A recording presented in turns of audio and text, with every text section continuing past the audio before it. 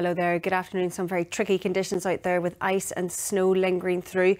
We have a further ice warning coming into force at 5 o'clock this evening, staying with us right through until midnight. Following that, we have another snow and ice warning staying with us right through tomorrow. So we could have some very tricky conditions, so do take care if you're travelling. Low pressure is sinking off to the south and east through today. We're still in that northerly airflow, bringing in that cool Arctic air. Conditions will remain quite cold through tomorrow with further wintry showers and some ice expected. Tonight we'll have a few scattered showers for a time, turning wintry over the hills, especially across the north and northwest. Through tonight, as the winds drop out, we will have a widespread frost forming with some icy conditions as temperatures drop close to -5, possibly -6 degrees Celsius in the coldest rural spots. So very cold and icy start through tomorrow morning, so do take care if you're travelling early on.